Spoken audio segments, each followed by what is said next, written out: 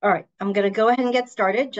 We have a full webinar today, so I want to make sure that we have lots of time to hear from the panelists. So, hello everyone. Welcome back to the National Trust webinar series. My name is Priya Chaya. I am the Associate Director of Content here at the National Trust for Historic Preservation, and we're so excited to see everyone virtually today. We are excited to present this webinar, which is going to feature the leadership of the National Trust family of organizations as we begin commemorating our 75th anniversary later this month. I also wanted to take a moment to recognize you, because so much of our work is possible because of you, our supporters, and we're so grateful that we have so many people from all over the country joining us today for what promises to be an exciting conversation. As always, though, we want to start with a few technical things and logistics. We will take questions from the audience during the webinar. Please send questions via the Q&A function at the bottom of your screen. You're welcome to submit them at any point during the conversation, but we'll be waiting until the Q&A section to answer those that you send in. You're also encouraged to communicate to all participants during using the chat function. I will note here that we've had a few pre-submitted questions that we'll try and go through first before we tackle the stuff submitted in the chat and in the Q&A function.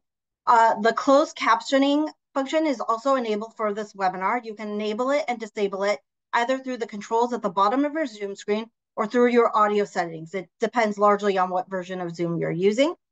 Following this program, and we know people will be asking this question, we will be sending out a recording of today's webinar directly to the email you used to register. And finally, all webinars are available on our YouTube channel. So if for some reason you don't see that email come in, just check our YouTube channel in about 24 hours and it'll be on that. As a reminder, we ask that everyone is respectful to each other in the chat and follow our code of conduct. Colleen, my colleague, has just posted it in the chat, but you can also find it on our website at savingplaces.org if you Google, use the search function to find code of conduct. So as I mentioned, we have a full conversation today. So I want to quickly introduce our panelists. Rhonda, you can switch the slide. So today, please join me in welcoming the National Trust President and CEO, Carol Quillen, Main Street America President and CEO, Erin Barnes, National Trust Community Investment Corporation President and CEO, David Clower, and NT Green Fund President, Patrice Frey. They're going to give us a little bit more information about who they are instead of me telling you. We're going to hear directly from them. So Carol, David, Patrice, and Erin, if you can join us on screen.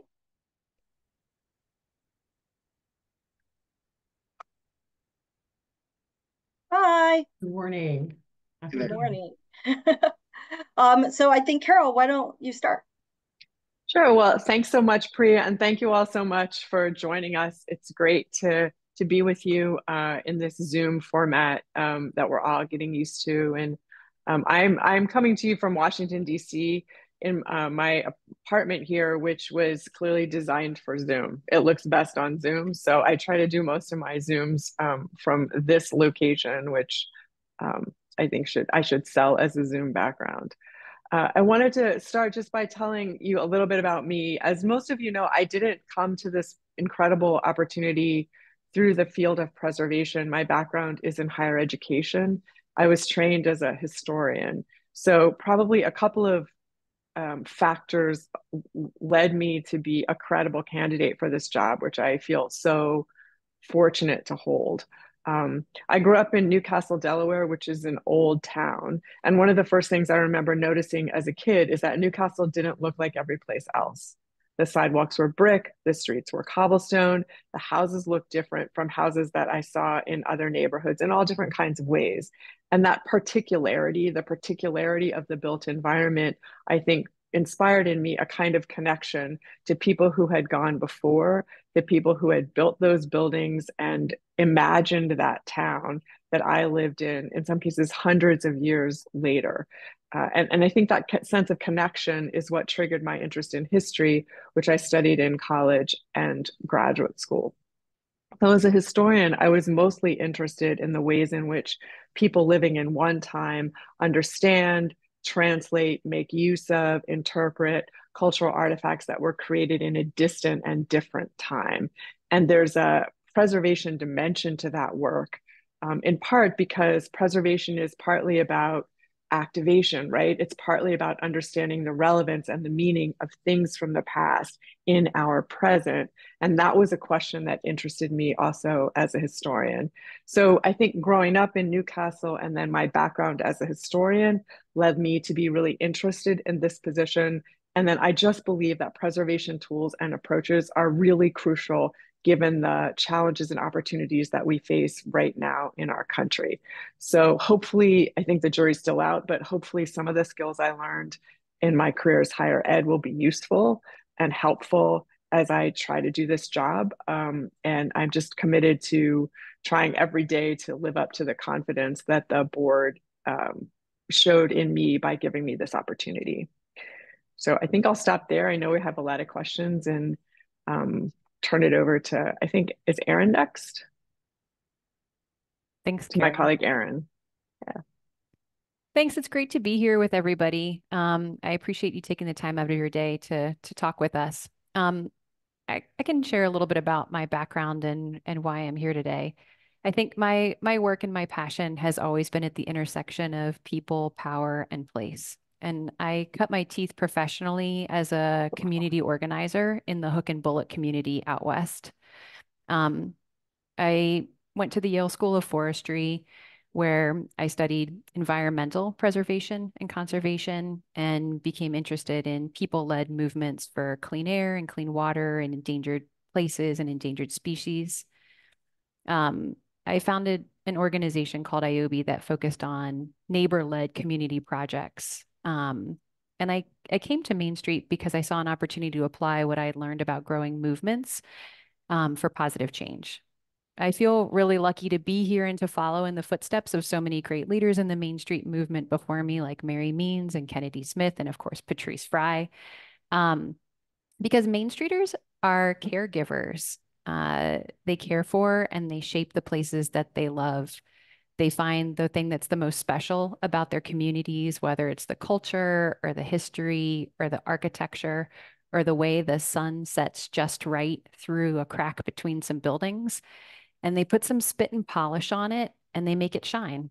And all of those places shape the people who live there. One of my favorite quotes about this work comes from the side of a building that I saw in a neighborhood in Cleveland one day that said, "Knowing your neighbor will transform love into power." And I see my role as facilitating that knowing between neighbors. And I believe a shared commitment to the places that we love is one of the best ways to do it. So I'll stop there and I look forward to the conversation. I'll pass it over to my colleague, David. Thank you, Erin. I'm also happy to be here, and I'll share my story, which is that I won't go all the way back to the beginning, but in the early 90s and through up until the great financial crisis, I spent my time professionally working in commercial and investment banking, starting really in Silicon Valley and moving to Austin, Texas. I worked in New York City and in Houston, focusing mostly in commercial real estate development, finance nationwide, and underwriting commercial mortgage-backed securities. But in 2010, I joined a small community development financial institution based in Phoenix, Arizona, which was led by a gentleman named Thomas Benoza, who was a giant in community development, who inspired me and showed me that my gifts could be channeled in a way that could help me build a world-class team that could bring compassionate capital to low-income Latino communities across the country, to elevate families and children and help them break the cycle of poverty. And he gave me purpose like I'd never felt before. And we secured an investment grade rating together. We raised and deployed over $1 billion of impact capital and became one of the most respected CDFIs in the nation in the process. And about 6 years ago, I was invited to join National Trust Community Investment Corporation's board of directors. And I began to really learn about our business. I served on our investment committee. I chaired the audit, finance, risk committee, and I also served on the executive committee. And then when I decided I was ready for a new challenge, it was quite coincidental that NTCIC had just begun its search for its third permanent CEO. And so I started my new job in February of this year. So I am new, but really not so new. But I was already in love with the work that we do, which is revitalizing communities through adaptive reuse of historic sites. And we do that through the use of tax credit investment strategies.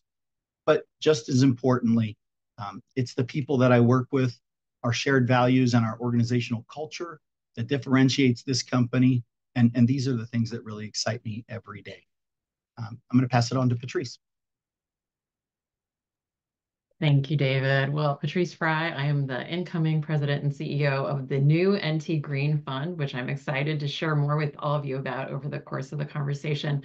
I am probably the longest, I know I'm the longest tenured person on this phone call. I've been with the National Trust actually for about 17 years in several different roles, leading the Trust Sustainability Program, as Erin has mentioned, as CEO of Main Street for nearly 10 years, and most recently, of course, having the honor to lead the launch of this new subsidiary, the NT Green Fund, in partnership with Carol, David, and Erin.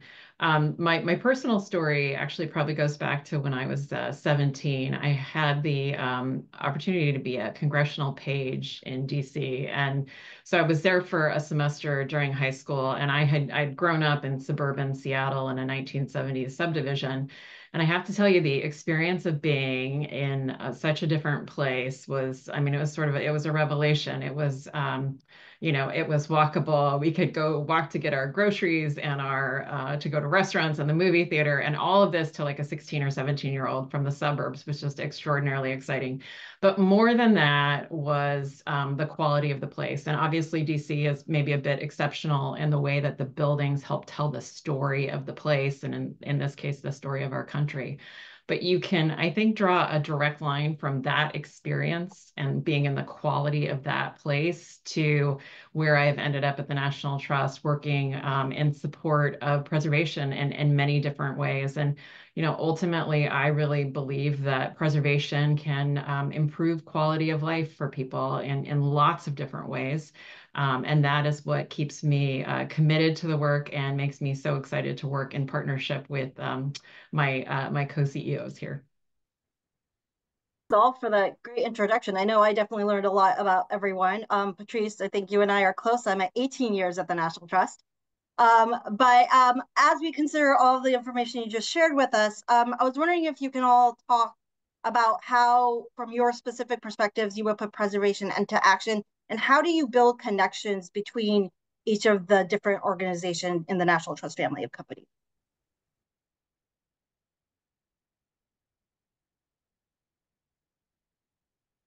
That's a great question. I think just you've heard, I mean, just listening to Erin and Patrice and David talk, the impact of preservation is really clear, right? So I think every day the National Trust family puts preservation into action in all kinds of ways, right?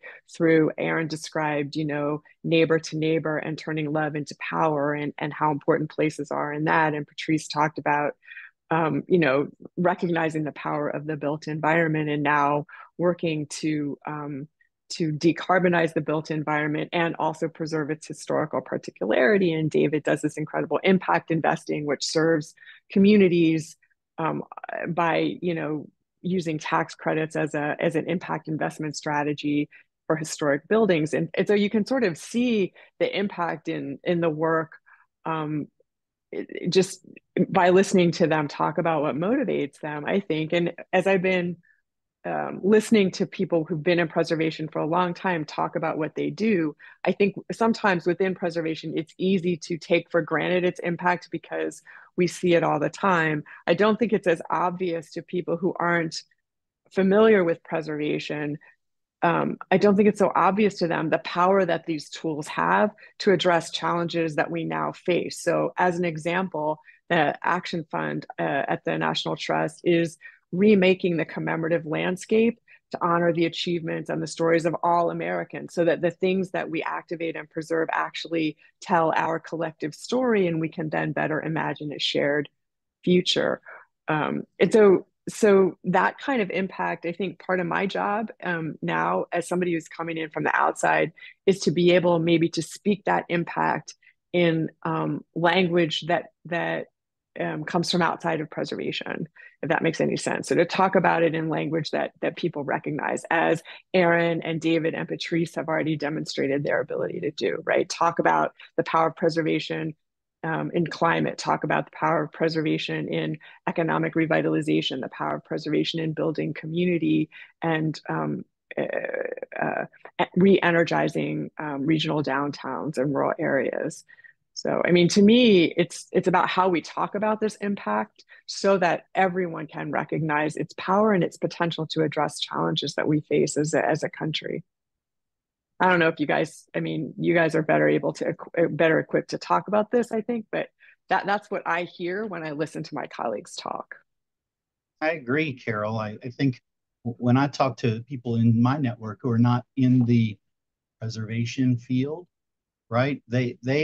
I've come to realize that it's not that they don't care, they just don't know how to focus on preservation actionably, right? They talk about risk and return and capital, and they look at things with the same discipline and focused on financial feasibility and long-term sustainability.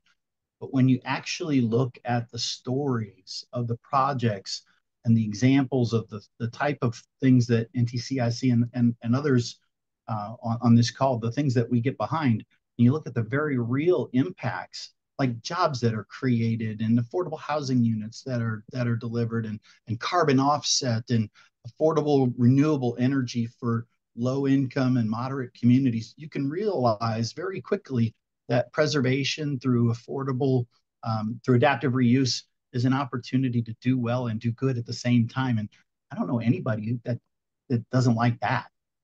And so I think, right? I mean, so I think one of the things that we can do, all of us can do, all of us on this panel are doing, and everybody on the webinar can do to advance our shared cause is to be better storytellers and point out those examples of those things in our communities that are impactful and that we want to do more of. I think that's right. And Carol, I also just wanted to say that I think your framing of our work as being making visible what's invisible behind the work is really important. I think one of the things that's becoming more and more obvious to me is that a lot of people understand kind of like in their guts what a main street is. It's a place that they've been or a place that they grew up or a place of their imagination, and they can feel it. But these strong and vibrant places, they don't just happen by accident. These aren't just naturally occurring, right? They take a lot of intention and they require community engagement and vision and responsive strategies to a changing world and like ongoing nurturing. And all of this is the work that's done by Main Street organizations. And it's a flexible and important gap filler of governance structures at the local level. And I think it's our job to be able to tell that story and make that invisible work more visible.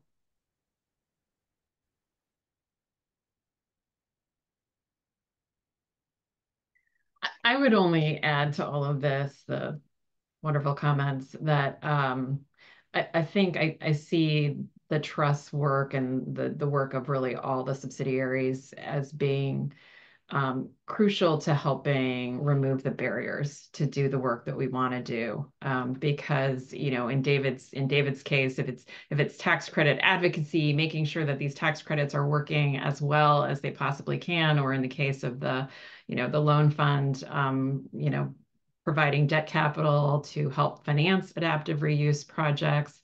That piece of really stepping in to kind of ratchet down the challenges people face in repurposing buildings is such a crucial role that I see all of us playing.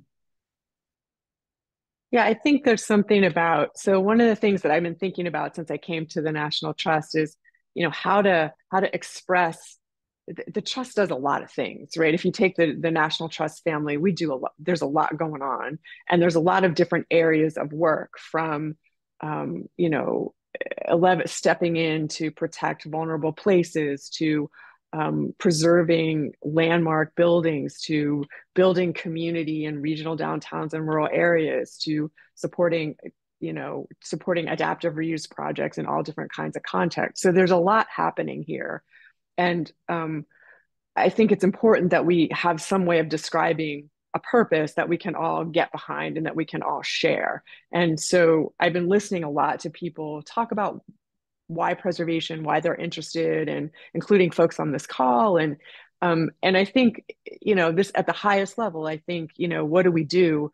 Well, I mean, it seems to me that the one way of saying it, this might not be right, but that, in collaboration with the American people, we activate the power of place to serve the public good, improve people's lives, and enable a shared future, right? So to me, that very high level statement captures kind of what Erin, what Main Street does, what Patrice does, what David does, what we all want to do together, what Brent Leggs does at the Action Fund, what Jennifer Stanley does with 11 Most, what all of these programs, what we do with American Express and backing small historic restaurants, all of this work, our own sites, our historic sites where we want to exemplify what good site management looks like, I think can be everyone. I want everyone to be able to see themselves in that one statement, and I want us to be able to make clear to people who don't consider themselves preservationists why these tools are so important to address the challenges that we face now as a country. Carol, I think that's a great segue into what we were going to ask about next, which is because we're about to reach our 75th anniversary, Carol already started articulating her question that she's been asking around the country, which is, what is your why? And so what I was hoping the panelists would be willing to do is tell us a little bit more about your why. What is that? And how do you see that happening in your respective organizations? Yeah, I'm happy to start. And I think the wonderful thing about this space is you don't need a single why. There are lots of reasons that you can come to this field. And I think that's certainly true of myself. So to talk a little bit about specifically the work of the NT Green Fund. So one of the things we know is that reusing existing structures, right? Adaptive reuse is really important to our efforts to ratchet down carbon emissions in this country and to do it really quickly. And yet we know that we demolish about 1 billion square feet just of commercial space a year. There's maybe as many as 19 million, not billion, million buildings that have been abandoned in the country.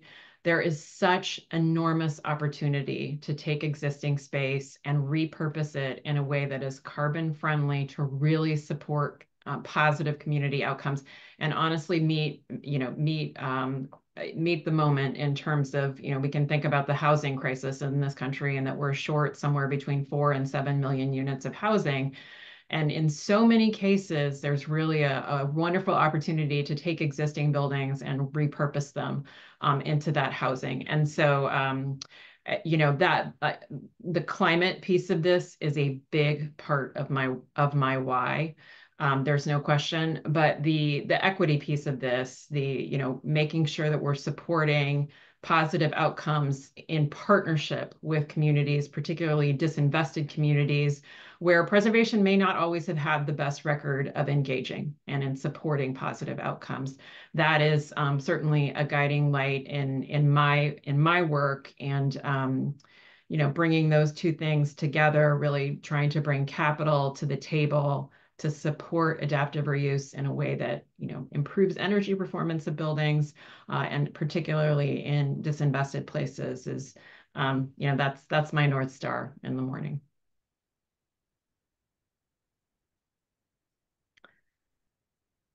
And I'll just mention that David's my new best friend, since he has a lot of experience having raised the capital that we will need to deploy in this new fund. Sounds like a handoff to me. Well, my why is really a combination of many of the things that Patrice just talked about, but I'll start with one thing that's really one thing I'm passionate about is bringing people together in common purpose. And so there are a number of people on this call and a number of organizations, and I've spent a lot of time as I joined since I joined in February of this year, asking a lot of questions like Carol did, and trying to connect dots and trying to make sure that we are taking advantage of the opportunities that are right in front of us. And so There are a lot of opportunities to promote, better climate solutions, but I'm really focused on community development. And that means to me, building a better future and creating equal opportunity for people in disinvested communities. And, this work that we do, the way I like to think about it is capital is lazy. Money's lazy. It doesn't naturally flow into um, hard areas, right? It only goes there if we make it go there. And so this is really hard work. And sometimes the results of our work, we don't see that for years. And but I can tell you that it is super gratifying when you see the catalytic or the knock-on effects of an investment that's made, and you get to hear the stories of the peoples whose lives were literally changed for the better because we had the courage to make an investment in a community that needed it desperately. So those stories of impact, those real stories that change the lives of people, they move me and they inspire me to continue to do this work every day. That's my why. I love that, David. I think I was just laughing thinking about Patrice's childhood, how she grew up, talking about the suburbs, because I think I spent some of my most formative years in the parking lot of a 7-Eleven, and which brings me really clearly to my why, which is that I believe that all communities deserve a culturally distinct place of belonging and economic vitality. And I think Main Street America allows people to hold on to the things that are the most special and precious and reinvigorate them with economic vitality and people and community and all of the things that you want to have in the places where we live. And Carol, I've told you different stories about how Main Streeters do that through the entire district, the entire place, but through specific buildings. And we see this time and time again all across the country.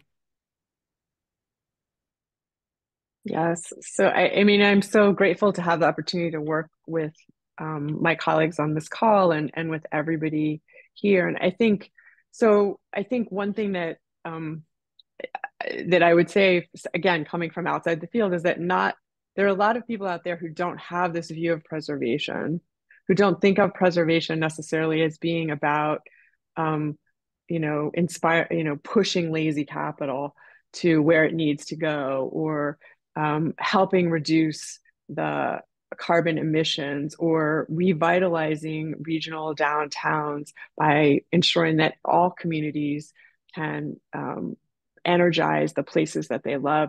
This is not necessarily the view that everyone has of preservation. And so I think it's important for all of us to reach out and to try to engage people who don't necessarily come out of this very powerful and important movement.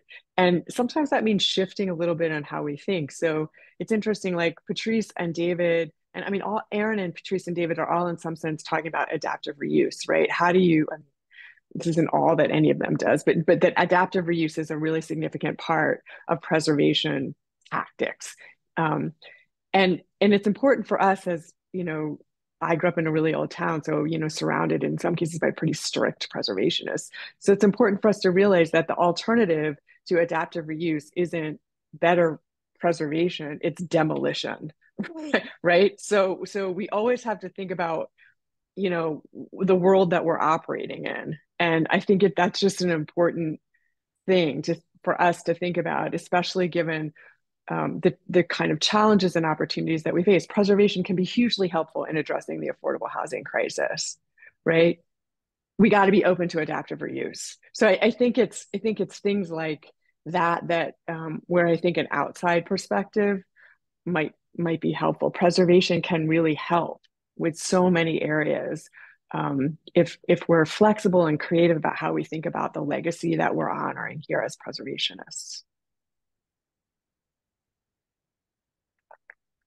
Great. Just a reminder, I'm seeing some people raising their hands. Just remember to ask your question using the Q&A in the panel. We're not unmuting anyone to ask questions verbally. So just make sure you put them in the Q&A function. So Carol, to that extent, Carol, Patrice, David, and Erin, all of you, what are the possibilities for the future of preservation? What is I know this is a tall order, but what is your vision for the future? What do you see as the potential impact of preservation? So, I think I think from everybody that we've heard about the powerful impact that preservation tools are having now. There's an area where, I defer to my colleagues to talk more about the power of preservation in different in different areas of work of the National Trust, because this is a partnership. We're all partners here in this work. Um, I will talk about one area which I think is particularly important now and an opportunity. So we're a pretty fractured country. We're really polarized, and there's a lot of disaffection from the institutions that we've inherited. And I think that through the power of place, through activating places that matter in communities all over the country, that we can actually re-inspire a kind of civic engagement. And I don't say this in some sort of Pollyanna-ish way. I say it because in my short time at the National Trust, I've seen how meaningful sites bring people together across all other lines that divide them. I've seen communities rally around a tiny church. Liberals, conservatives, people of all races and religions rally around to try to protect and activate a particular site that matters to their community. I think we see this in main streets across the country, and I think we see it in movements to protect what matters in a particular community. So I believe that the power of place can actually help us reimagine ourselves and our civic identities as Americans, and can help cultivate in all of us a sense of belonging, which is difficult in a big pluralistic country. So I'm really excited about the power of place to address that urgent challenge that we face as a country. People can come together in these places that matter to them, and through the mediation of that experience, begin to rebuild our sense of community and connection and shared purpose so that we can work together towards a shared future. But I'll let Erin, and Erin can talk about, her the power of how preservation is so important to communities and she serves. Well, I think you're spot on with this, Caroline. I would almost say that there's like a almost like a feedback loop, right? You're saying, I think, that preservation will inspire a new wave of civic life and civic participation. And I think civic participation is sort of like a requirement for Main Street organizations, right? Like the Main Street organizations, I think, thrive best when there is this sort of like continuous feedback loop with the neighborhood and the communities around the district that is constantly reimagining the district for the future. Right. And I think the beauty of having preservation at the heart of all of that, Carol, you've talked about this so much in your first year here, is like bringing the past into the present so that we're able to hold both of those at the same time. And I think Main Street's like requirement so that these towns and communities can keep a balanced budget is also to keep that eye towards the future and making sure that everybody's input is going into making the places thrive today and tomorrow. Yeah, I think that's, how we use the power of place to re-engage with one another and to cultivate a sense of belonging in everyone so that we can move forward in light of where we've been, I think is just so important. It is the work of preservation, and I don't think it happens without preservationists at the table. I think what both of you have offered is beautiful and impossible to top. And so what I'm going to do is maybe go into a slightly more tactical place, which is, if I think very much in service of the outcomes that you've just described, if I think about vision for the future, Erin, you were just talking about how main streets are constantly in the process of reimagining, right? Reimagining the future, right? You're getting new inputs, you have to react to them. And I think that any vision for preservation has to do the same in the future, right? Which is to say that we have, I think, policies and practices that have served us extraordinarily well, but could serve us better in the future. And also there's, a need and an opportunity for some of those approaches to evolve over time. And I think, ultimately, Carol, it goes back to what you were saying, is it's not a choice between, more perfect preservation, that it's really potentially we're looking at more building demolitions if we don't think in new and creative and re-energized ways about how to really meet people where they are and make the work of preservation just a little bit easier. I'm excited also by the way, Carol, you used the word reimagine, right? And I think that the four of us on this call together have spent time reimagining the ways that we can collaborate and support and elevate our work together in a way that has never been done before. And that's possible because of the fact that we're all new leaders, right? And I talked about connecting dots, doing simple things tactically, Patrice, like making sure that the project sponsors that we work with are fully aware of the specialty insurance products that National Trust Insurance Services offers, right? And the work that we're doing to help stand up the National Green Fund and connect that, getting that impactful capital into the hands, along with valuable technical assistance to project sponsors and Main Street communities across the country. Um, and you can't say that without acknowledging the fact that there's a climate initiative as part of that. That's a major part of that capital, and we have to spread awareness of the investment opportunities.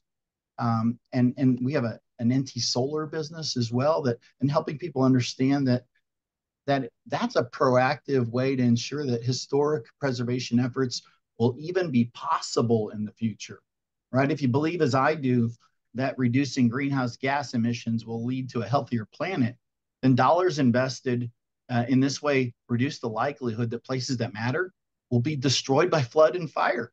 And so, but ultimately, I come back to what Carol said, and it's these places that matter that provide a forum where people can have civil discourse, right?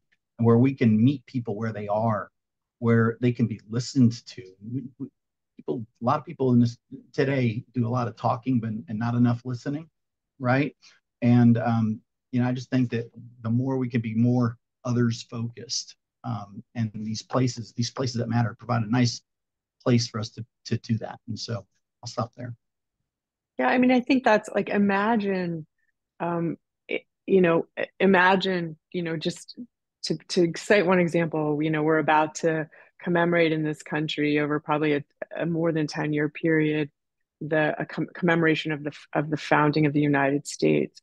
And imagine, and we understand the values that come out of that era as an unfinished promise, right? Imagine people at sites related to one idea, freedom of religion, free exercise of religion, all across the country, understanding how that idea played out in a very particular place and the ways in which that kind of connection to that place and that history can animate conversations across difference in a powerful way and help us to see possibilities that before those conversations weren't visible at all, right? So conversations aren't debates and you want a winner and a loser. Conversations are actually modes of inquiry that open up possibilities that are simply not visible prior to the conversation happening. That's democratic deliberation at its best. And site-inspired democratic deliberation can really rebuild that sense of shared purpose that we need to be a thriving democratic republic.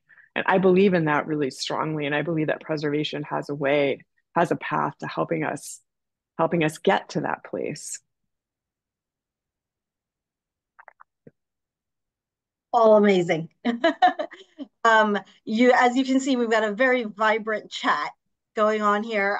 And what I wanted to turn to now, because we're at 2:40, and I wanted to make sure we had time to get into the questions, the audience questions. So we had a number of pre-submitted ones. And I think based on where this conversation landed, the first one I'm going to ask is about small, how can we work collaboratively to better connect with smaller or more rural communities across the country? And Patrice, we've actually had a number of people ask for more information about the work you are doing. And if I can just punt to you to start. Sure. Yeah. Great. Well, thanks for the interest in the Green Fund. We are in the quiet phase of the launch, which is why if you Google NT Green Fund right now, I'm not actually sure that anything would show up. So we are going to be launching this more publicly in the new year. I'm happy. I don't know if we're sharing email addresses, but I have some information that I would be happy to share, or Priya could send it out, that will tell you a little bit more about the work of the fund. Just to say very broadly, this is a new fund that is dedicated to supporting decarbonizing adaptive reuse projects. And we're focused especially on a couple of things. One is supporting investment in disinvested communities. That can be rural communities, communities of color, places where capital typically does not go. The second thing is we acknowledge a real need to support small scale projects, small scale preservation projects, under $5 million in total project costs, sometimes well below that. And so other than mentioning, we're doing this in partnership with David Clower and his team at the National at NTCIC.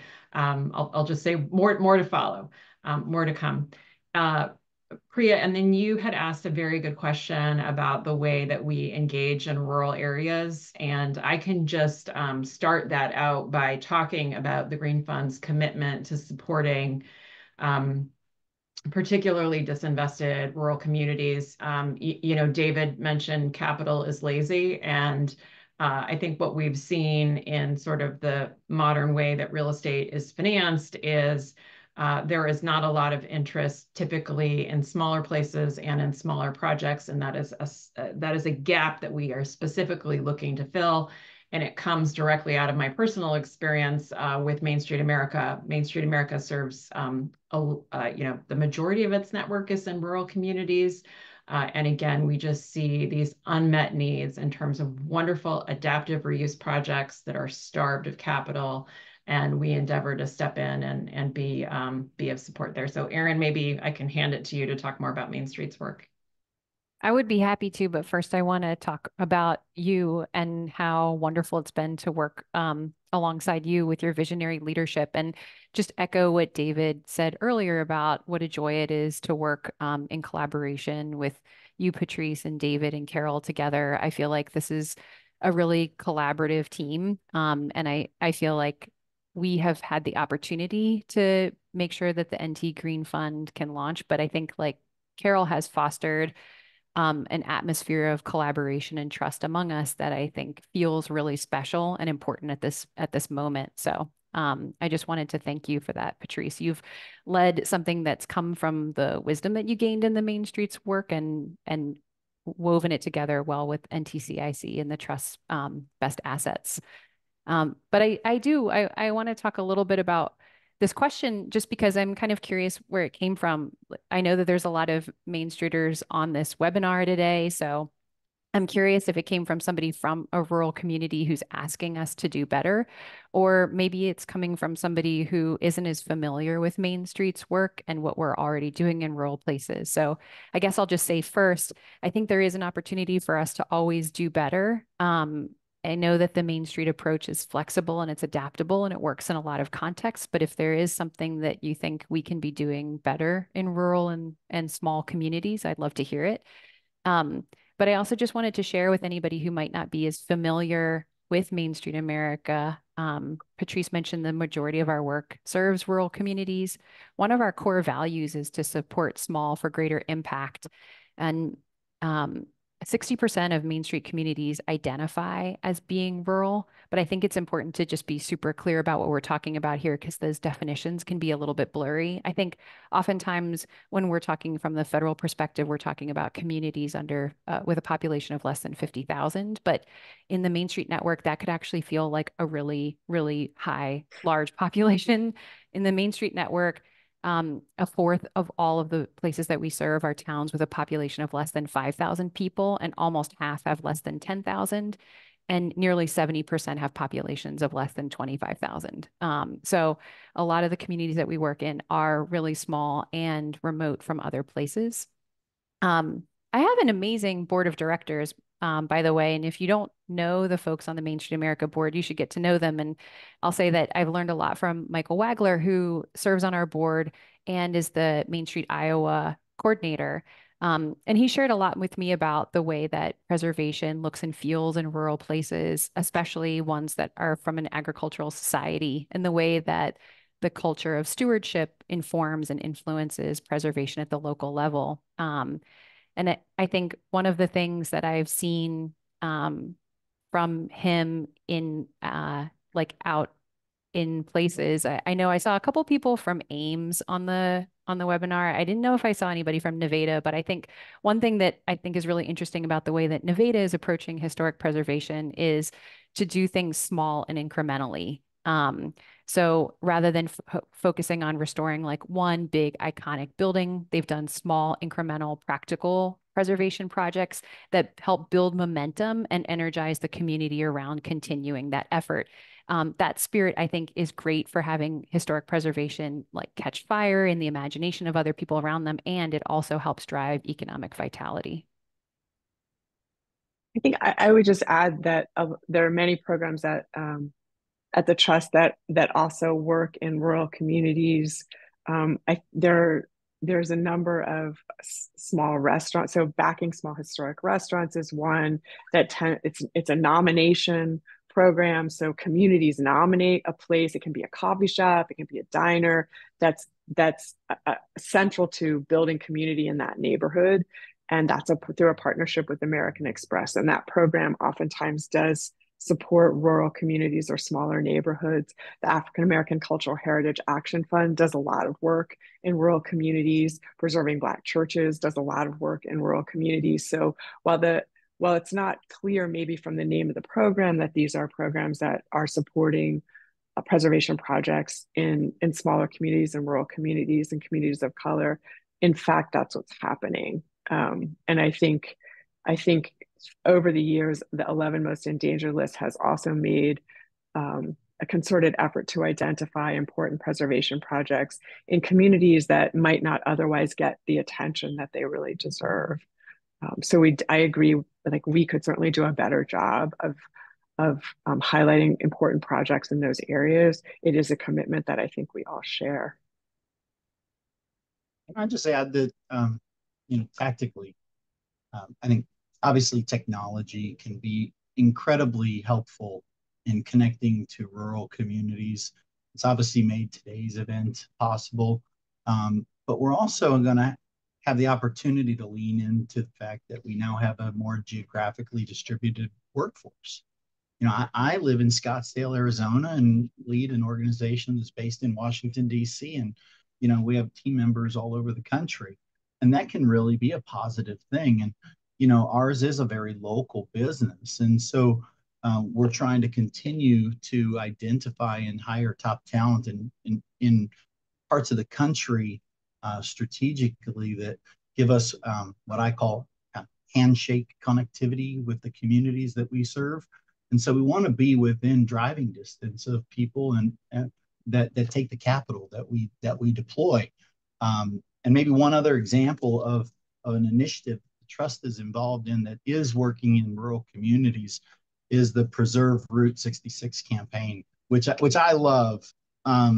And which is the goal of that initiative is to collect 2026 stories and photos of the Route 66 by its centennial in 2026, and provide grants and support to important places along the historic highway, and to advocate for its designation as a National Historic Trail, which would bring more awareness and resources to this iconic roadway. So I think that's just an incredible story, and stories and stories and stories that we have an opportunity and we're trying to tell. So kudos to the Trust for doing that.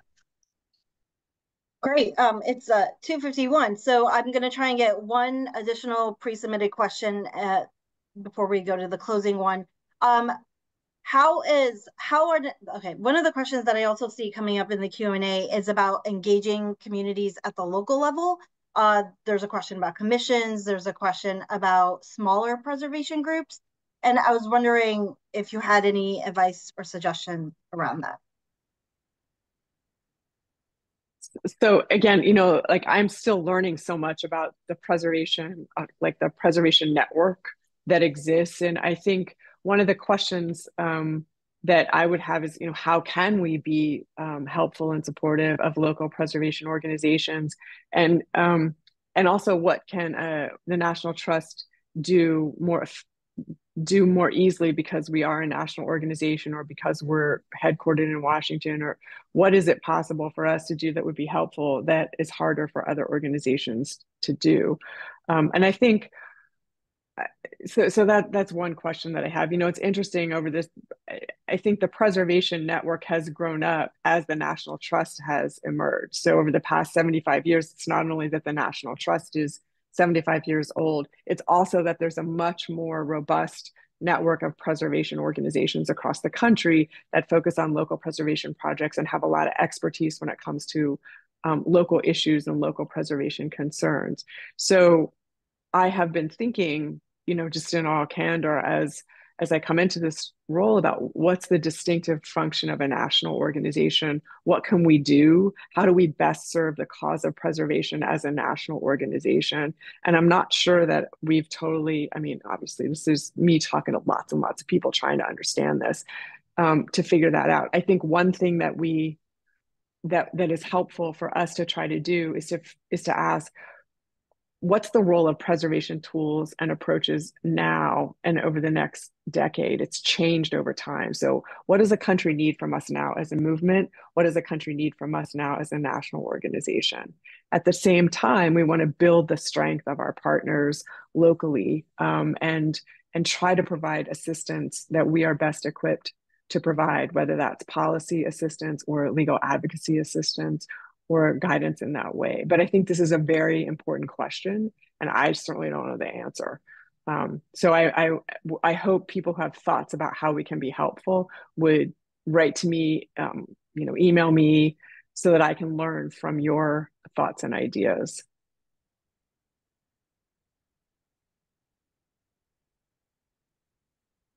Okay, so I'll put one more in here before. How is the sorry, I'm trying to combine questions on the fly here. Okay, broadly, how is the National Trust promoting equity and inclusivity in its preservation efforts? And this is, again, a combination of different questions we've had about everything from preserving public lands with Indigenous history to telling the story of Latinx communities or Asian American communities. So this is sort of me trying to amalgamate them all together.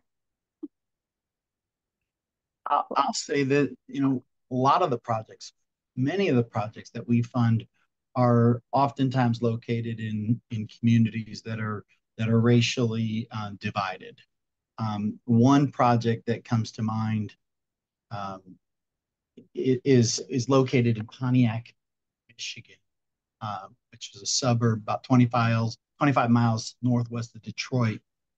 It's a 53,000 square foot school building built in 1922 approximately. It's just being transformed into a community facility that's providing all kinds of social services, everything from a Head Start facility, after school and summer programs, adult education, a federally qualified health care center, commercial kitchen incubator, fresh produce co-op, grocery store, and other things. But what it is, it's an amazing example of adaptive reuse and taking a vacant building and repurposing it to fit the express needs of this racially diverse community, and giving the community what it says it needs. And so, going not being prescriptive and telling, funding things that we think from Washington, D.C., people in Pontiac, Michigan need. We'll try to listen to the community and help fund solutions that fit the community's expressed needs. I hope that answers your question. Yeah. I think so. What David was saying, I think that, I mean, I've heard that from Erin and Patrice, and from Brent Leggs and Jennifer Sandy and people that run programs at the trust, is that you listen to the community first. This is a collaborative effort, and we take our cues from the communities with whom we work, and I think that is step one.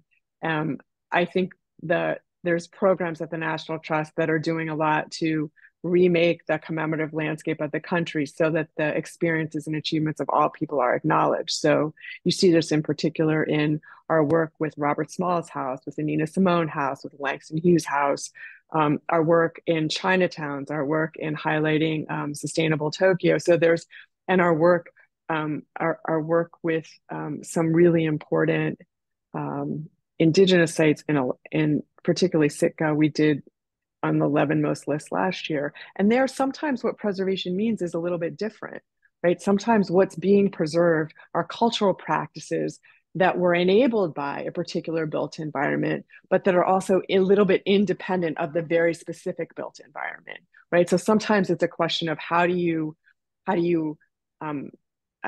protect and invigorate cultural practices that matter, right? Even when the physical environment changes. And what does that mean?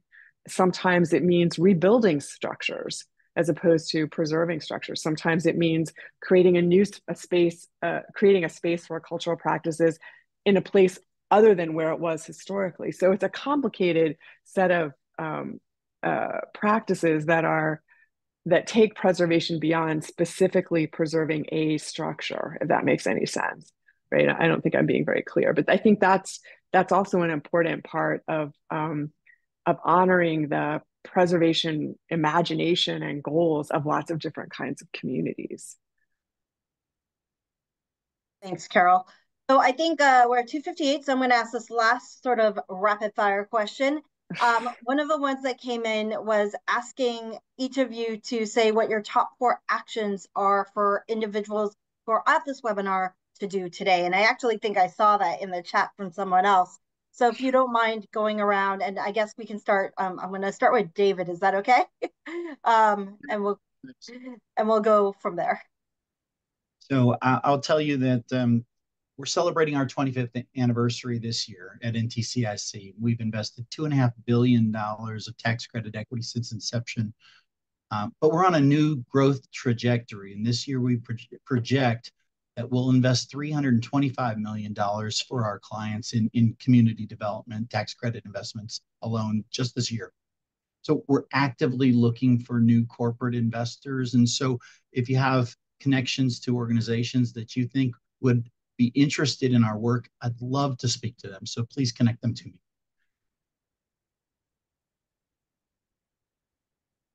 So I can go next, and I think it's possible in the coming Congress that we may have some significant advocacy opportunities, irrespective of who is in the White House. And so I would urge you to get in touch and get yourself on the National Trust advocacy alerts if you're not already getting those. I can't emphasize enough. We saw this in Main Street. I can't emphasize enough how important you are to any sort of the success of any sort of advocacy effort, whether it's tax credit or related to anything else.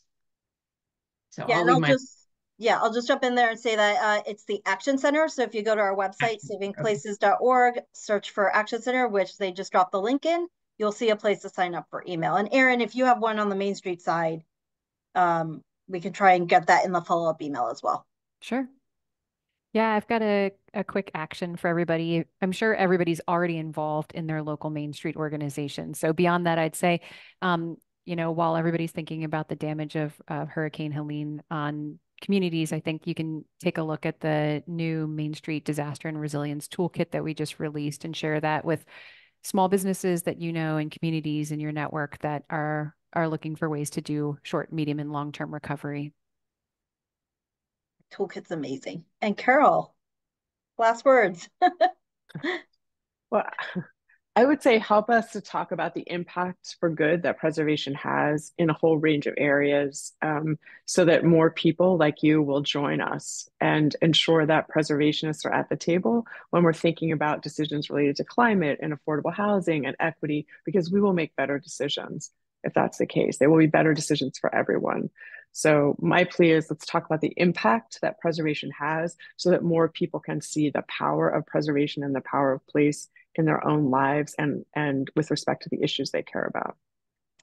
Awesome. So before we close out, thank you so much, David, Carol, Patrice, and Erin, for this conversation. We have a couple more things we wanted to ask of you. Rhonda, if you don't mind throwing the slides up.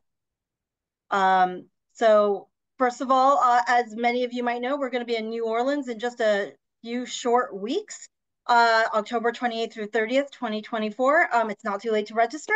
The link is on the screen, savingplaces.org/conference.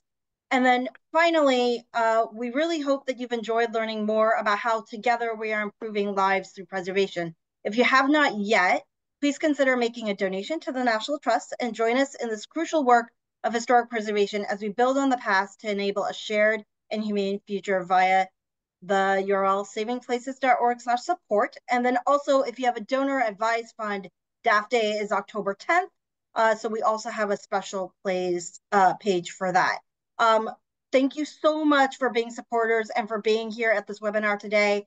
And thank you to the panelists for sharing their knowledge, their expertise, and their leadership with us.